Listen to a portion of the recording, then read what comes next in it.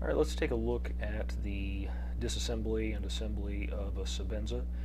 I know there's a lot of videos out there that cover this, but I just received this small Sebenza Classic today, and I typically disassemble my Sebenzas when I get them because I buy most of them used. In fact, I bought all of them used that I own. I like to get in there and get, what I found is there's usually a lot of gunked up grease in the pivot, so I like to clean that up and apply my preferred grease, which is Slide Glide. So we'll go through the process here. I figured I'm doing it anyway. What does it hurt to add another video, right? So the specimen that we've got here, I just received it today. This is a small Sebenza 21, or I'm sorry, a small Sebenza Classic, not a 21. This procedure should work for any Sebenza 21 Classic or regular. The 25 and the Umnumzon, those would be different because they don't have a pivot bushing. So this process will be different for knives without a pivot bushing. The Classic, regular, and 21 all have a pivot bushing. So we'll go ahead and take it apart, give it a quick cleaning, grease it, and put it back together. What we've got here are the items that we'll need to do that. This is the little Allen key hex wrench, whatever you want to call it, that came with this Classic. I've got a couple of cotton swabs here for cleaning, just a piece of paper towel or something, my grease that I showed you, and then I use a cheap wooden toothpick to kind of apply that grease. That's what I found is the best method. I use this on my a lot of my pistols and rifles too, especially my the 6 hours, and really I think I use this on all my pistols now. The slide glide is really nice, especially on the frame or the slide rails. So go ahead and go through this process. So the first thing that I typically do is I will loosen these two screws just a little bit.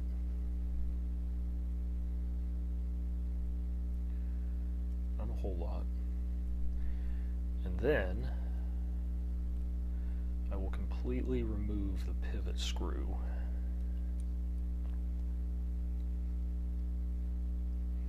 And this is what makes the pivot bushing nice, is that you don't actually have to disassemble the entire knife if you don't want to. You can just slide the blade out. So now, as I do this, I'm going to take pressure off of that lock bar so it's not pushing on that blade tang. And with that pivot bushing, this whole assembly will just slide right out. So you've got your washers there, and you see the pivot bushing there in the center.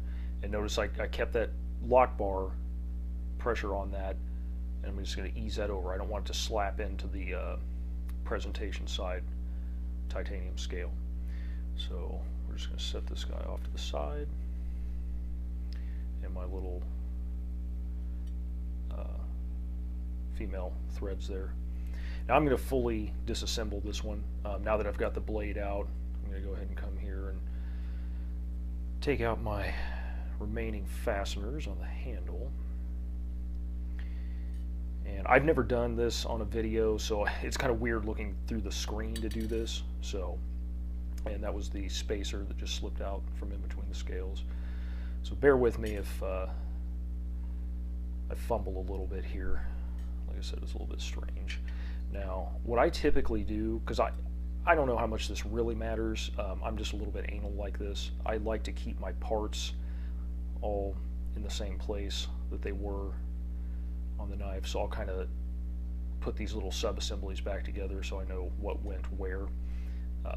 And typically, with this one it's not so important, but I even like to make sure that the bushing here and the pivot bushing are in the same orientation that they were when the knife was assembled. Just kind of an anal retentive thing. With this backspacer, I don't worry about that too much. But so we've got that guy out. Now we're going to come back here and remove our stop pin. Okay.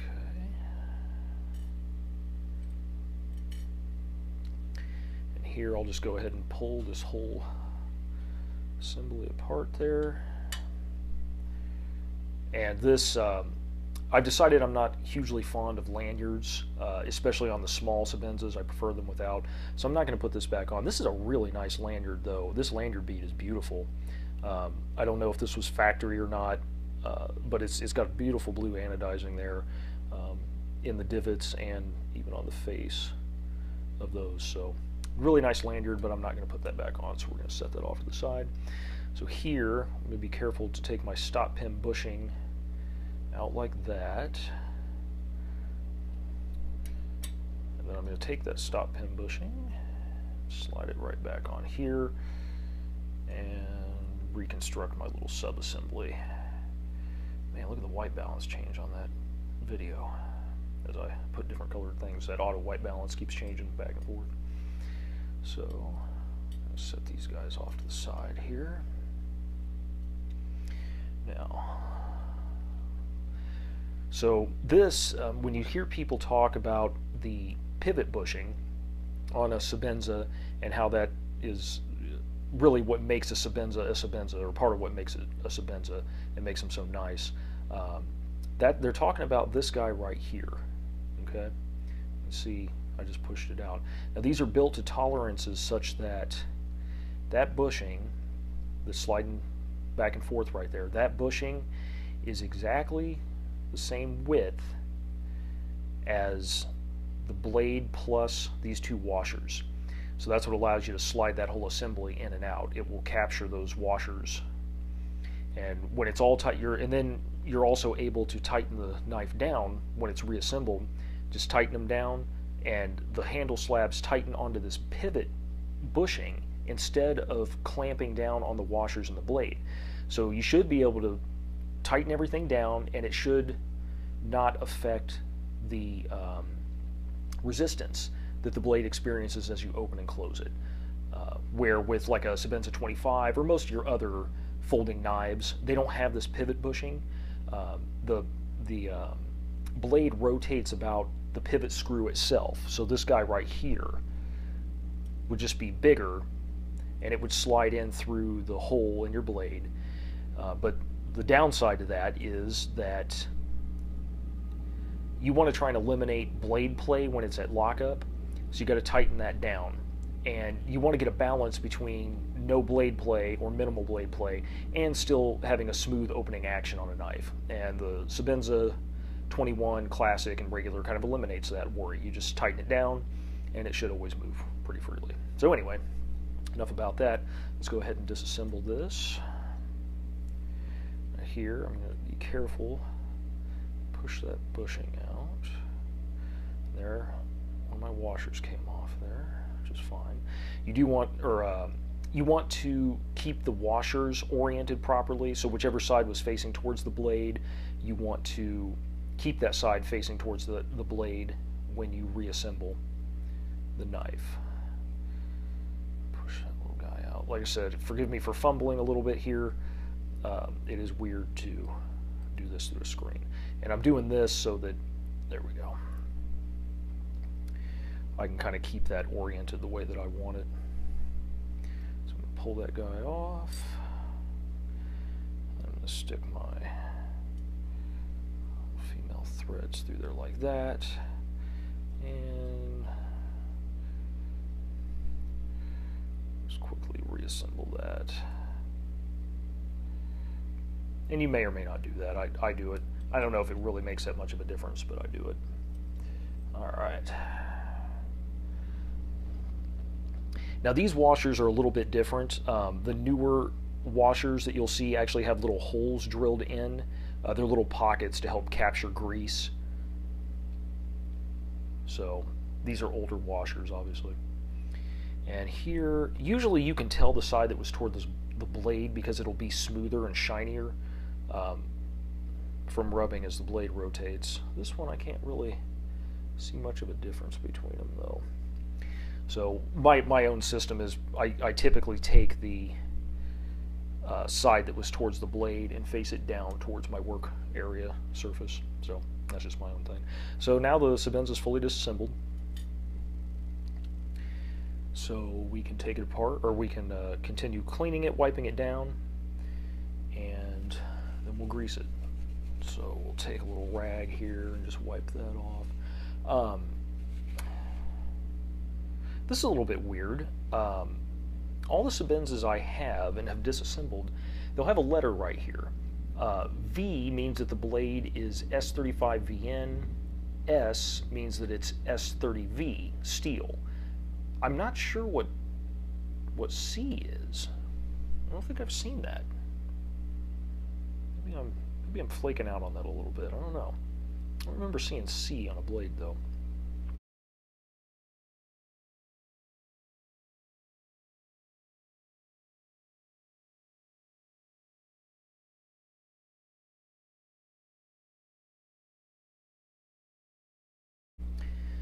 So come in here and just kind of wipe out a little bit within the pivot hole. There's not a whole lot in there.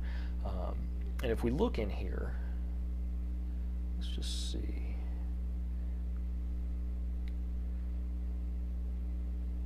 Yeah, there we go. So if you look, you'll see some little pockets, very slightly machined areas right there, a little notch. And I believe that's to help try and capture like some debris or grease, extra grease. You get caught in those pockets there. There's one there. I think typically there's 3. See one right there. One right there. I'm going to pull this up just a little bit so I can get a better look. I just see 2 of them on this one, I think. Typically I think there's 3. But you can see them in there. So, I'm going to wipe this guy off. Okay. And set him there. And then our washers. And be very careful with these. You don't want to bend them or anything. Keep them flat. So we're just going to kind of wipe those down. They're very shiny. This is I think they quit making the Classic in 2008. I think that's when it was replaced by the Sebenza 21. This is a 2008 Classic, so this would have been the last year that they were made. There we go. And you'll notice that one of these washers is significantly smaller in diameter than the other one. This is the one that goes towards your lock bar so that the lock bar can move in and out and clear that washer.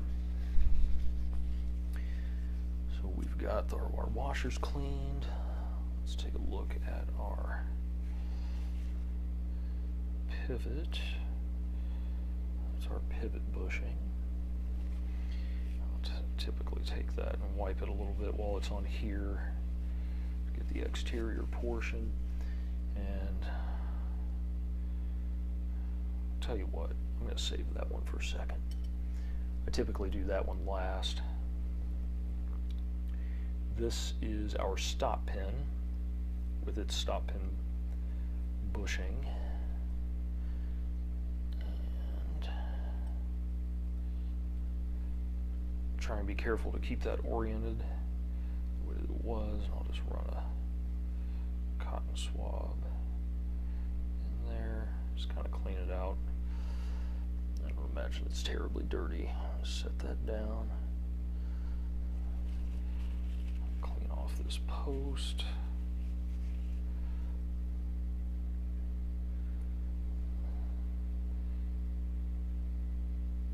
And there. Reassemble that.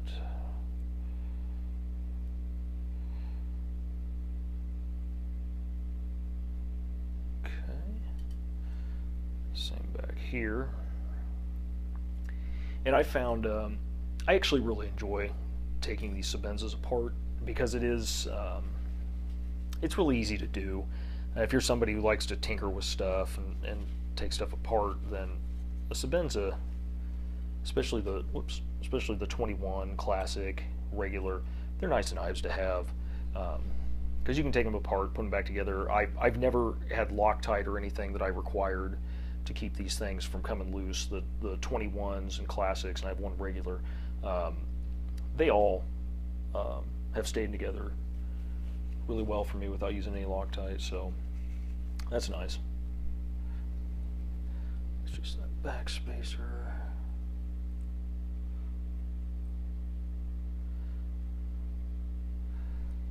Alright. Those all back together. Now let's take a look at our handle slabs here. Let's take a look. You can see the date codes on them. This is Alpha 08. That means that this was made in the first quarter of 2008. So you'll always either see an A, B, C, or D here, and then a 2-digit identifier for the year of manufacture. And you can see what I was talking about a little bit. This grease actually isn't too bad. A lot of times it's more dried out than that.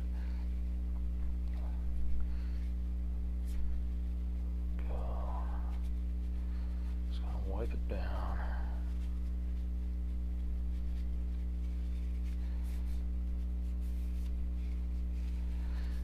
This did come with a pocket clip on it. I greatly prefer my Sebenzas without the pocket clip, both large and small, so I immediately replaced that.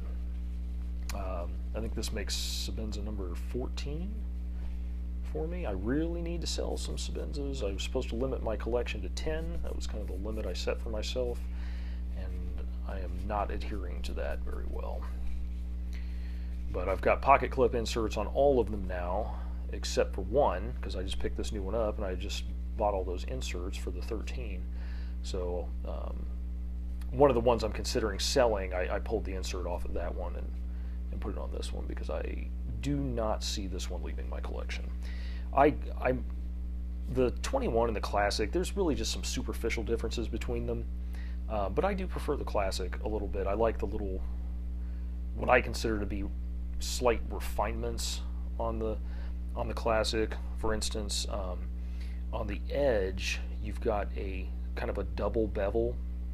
If I can get this thing to focus close, there we go. You can kind of see it. There's actually two surfaces on this edge. I don't know if you can see that very well. See what I'm talking about? Where on the, let's pull out. This is actually one of the ones. This is the one I'm thinking about selling. I put the pocket clip back on. So this is a 21, and if you compare the edges there, you'll see that this is just one beveled surface, where there it kind of has two surfaces on the bevel. It's just, I don't know, it doesn't really make a difference. You can't feel it when you're holding it. It's just a little refinement, little touch that I like. I also really like the way this looks, the Classic MM, meaning 2000. That's when the Classic was released, in the year 2000. And let me pull another one out here. So you've got a couple of different things. You've got the Classic MM, and then the first 21s were just blank here. They didn't have anything. And I believe it's in 2010 they added the Idaho Made stamp. So this is a 2010 Insingo small, plain Jane, 2008 Classic, and then this guy's a 2011 small 21 with micarta. So just kind of show some of the differences there.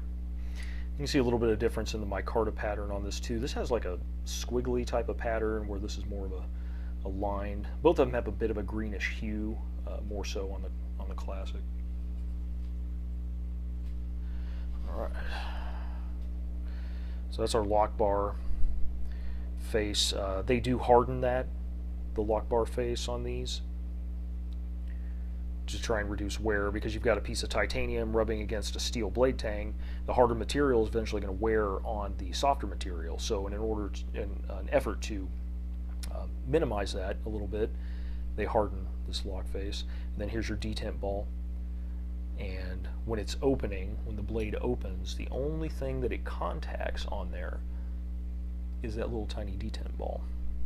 And you can see the track that it makes right there. Here's your detent hole. Okay. So when the knife is folded, that little detent ball engages that hole, and that's what gives you your detent that keeps the blade from just swinging freely open on the knife.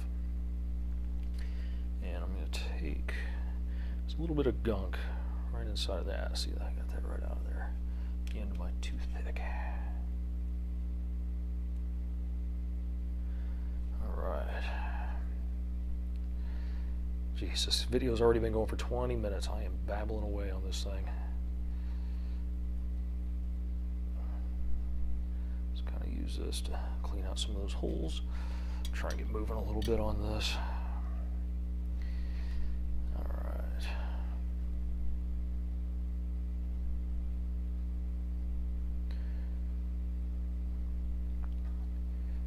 And of course, people's methods for all this, I'm sure, vary a little bit. People's preferred lubricants, grease that they use, will be a little bit different.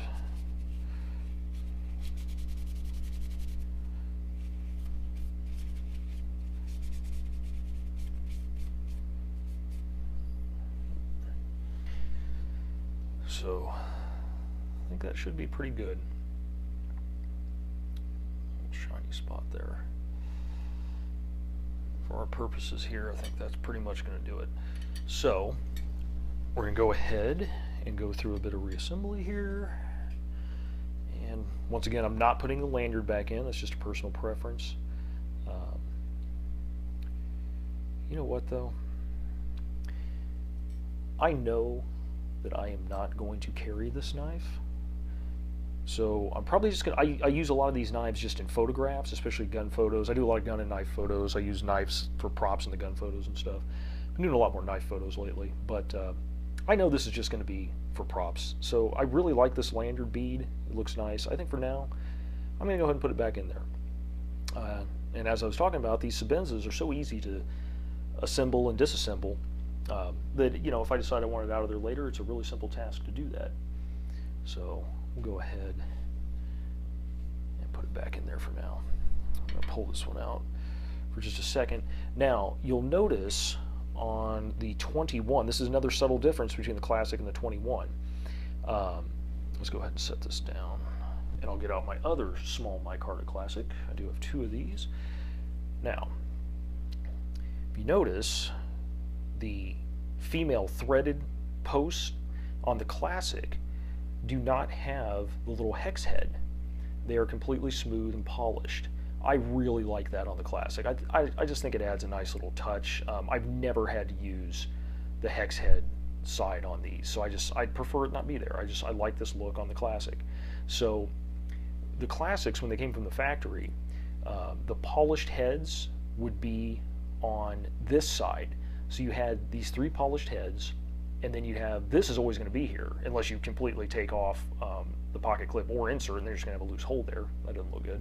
So a lot of people, myself included, like to flip these so that all of the hex heads are on one side, and then on this side, you get a nice clean look with the polished rounded heads, and then you got the thumb stud down there. I just think that looks a little bit nicer. So another shot comparing that. All right. So we covered that. Go ahead back with our reassembly. And so we're going to take our polished rounded post head there and our back spacer.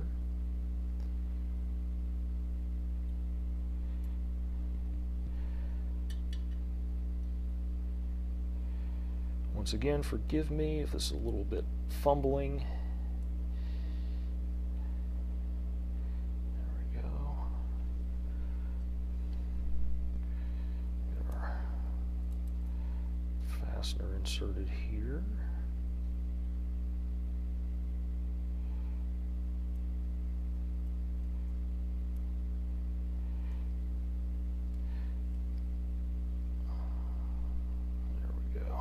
Started, and we'll just do this enough to keep this thing together. Not looking to make anything too tight right now. Here we've got our, whoops, wrong one. Get our stop pin here. Put the side down that I want going towards the post.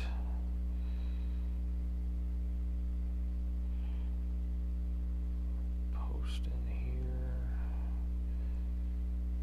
You know what? Let's have been a mistake. I don't typically do this with the lanyard back in. So now I can't rotate that thing like I would normally do. Alright. Give me just a second here while I look like a fool. Alright. Take you out of there.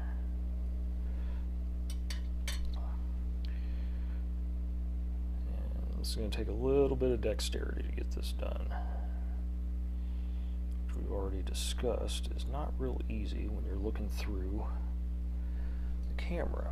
Alright, so let's get our little stop pin bushing back on there.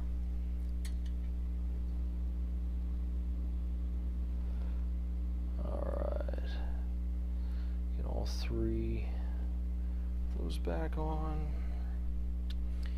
And this was the screw for our rearmost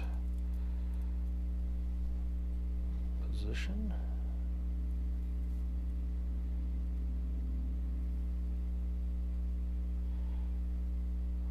Started in there. There we go.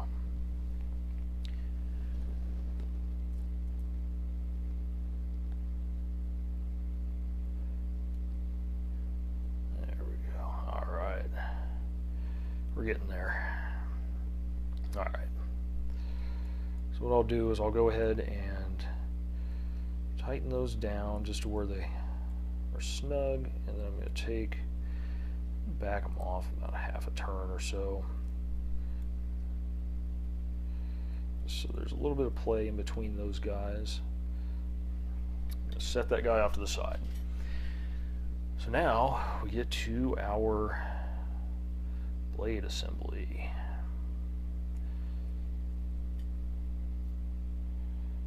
Alright, my method, I put the side down that I want to go towards my post. Now, what I'll do with my grease, very liberal application of this grease. I'm just going to a little tiny dab of it. I'll put just a little bit inside of my pivot hole. And once again, I don't know, people may do this a little bit differently. Put more or less. I know different people use different lubricants. Put just a little bit in there. And okay. Just trying to get this correct in my mind. So there's the blade. Now we're going to put our pivot bushing back in, and let's get this right in my head. This is going to be the side that goes towards the post. So make sure I get that reoriented.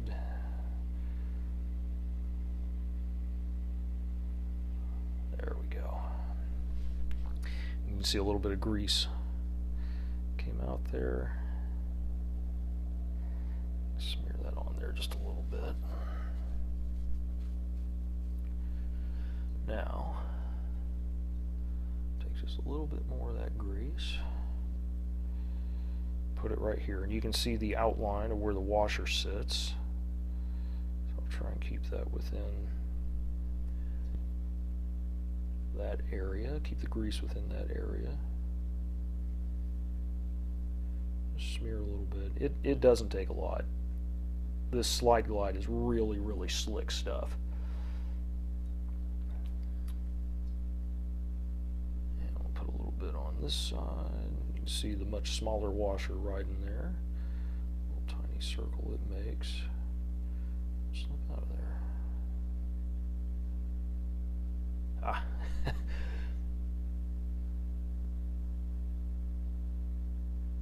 Very difficult to do this through the I haven't tried to do anything like this on camera, and I know there's a lot of videos out there of people who have done this, and I'm gaining a tremendous amount of respect for the people who've done those videos now, because it is very awkward to do this. So the way I do it, I put my washers down. The side down towards my work surface is the one that goes towards the blade. Push that Make sure you get the right washer on the right side. It will be obvious because of the little worn area the washer sets on. So there we go. I don't put any grease on the outside portions because nothing should be moving over there, really. It's just the blade moving in between these washers and around that pivot bushing. So we've put grease on all the areas that should be moving. And of course, there's no reason to put grease in areas that won't be moving.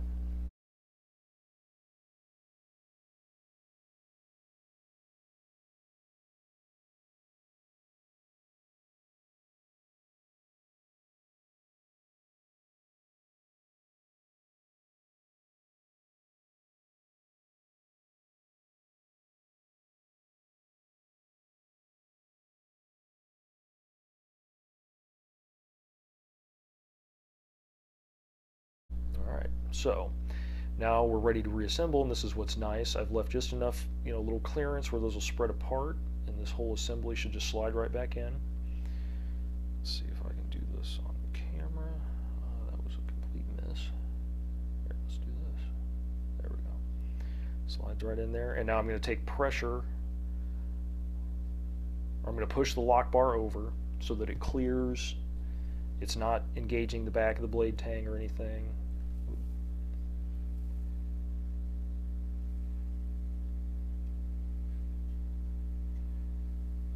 I probably should have tightened those a little bit more.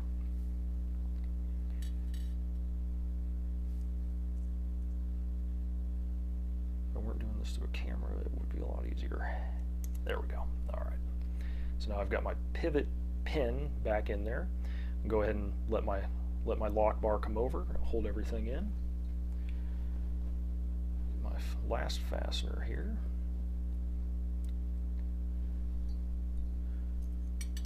Oops.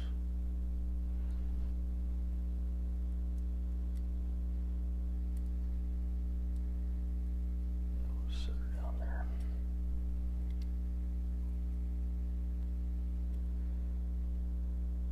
All right. You know what? And if you're watching this, you're saying, hey, dumbass, you just inserted that whole thing incorrectly from what you said you were going to do. So I've got my shiny ones over here, the smooth heads, and I just put this thing in backwards. Pretty sure that I had aligned the pivot bushing correctly within the blade, though, for doing this the way that I intended to do it. Alright, get you in from the top. There we go. Alright, that looks much better.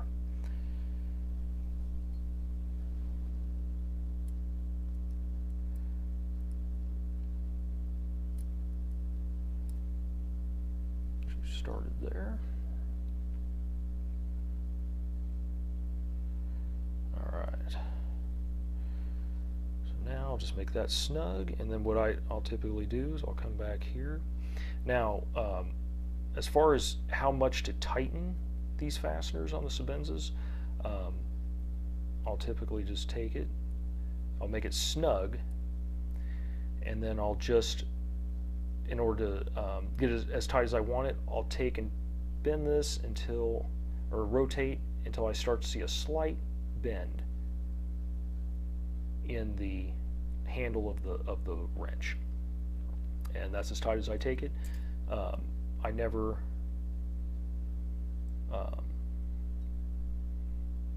have an issue with these Sebenzas coming loose when I do that. So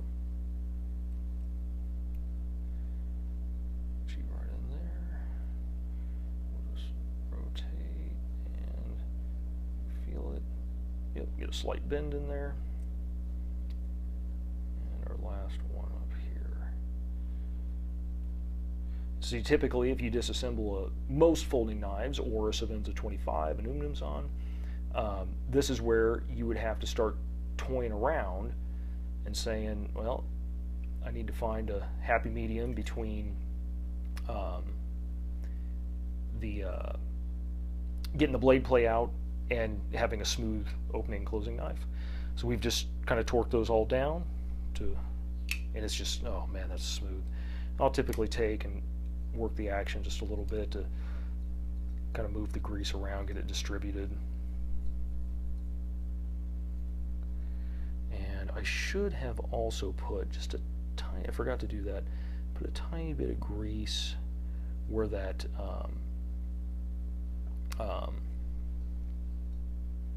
detent ball rides. I forgot to put a little bit right on that track. I just smeared just the tiniest bit on there. So I may take this back down a little bit and add some there, but I'm not going to do that on the video right now. Let's see if this will drop free. Oh wow, look at that. Very nice. You just push the lock bar over and yep, gravity takes over. And that is how a well-used Sebenza should work. Most of my 21s, after I disassemble them and grease them with this slide glide, most of them now will free fall like that. Some of them didn't when I got them and they had the grease had kind of dried out and such. They weren't doing that, but this one they are. So there you go.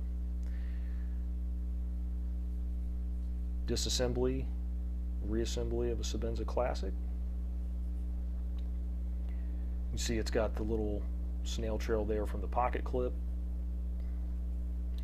So yeah, just got this one in today. I really like it. It is not leaving my collection. They don't make these classics anymore, and I like the little refinements on them. I picked this one up on Blade Forums. Really smooth transaction. I've purchased all of my Sebenzas on Blade Forums except for one on eBay and one on Sig Forum.